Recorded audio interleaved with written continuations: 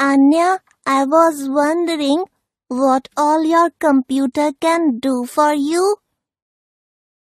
Shaurya, my father told me that it can do many things. Nowadays, computers are used in almost all places.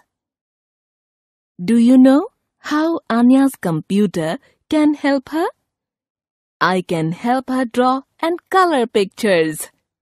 She can play games using me. She can use me to watch movies and listen to music. I can help her in schoolwork. She can connect to the world through me. Kids, Anya told Shaurya that these days there are many places where computers are being used. Let's see how. School. Computers are used in schools. Teachers can teach with the help of a computer and even make your report cards. Home. At home, children play games on the computer. Computers also help them to learn. Office. Computers help the people in their office work. They are used to type and send letters, keep files, etc. Bank.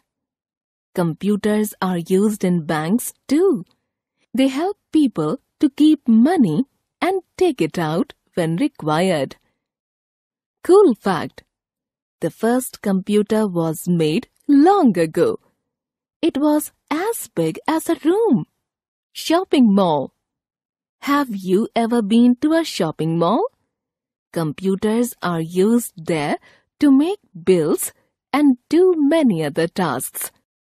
Railway stations and airports. At railway stations and airports, computers are used to print tickets. We can even book tickets through a computer from home. Hospitals. Doctors use computers to check patients.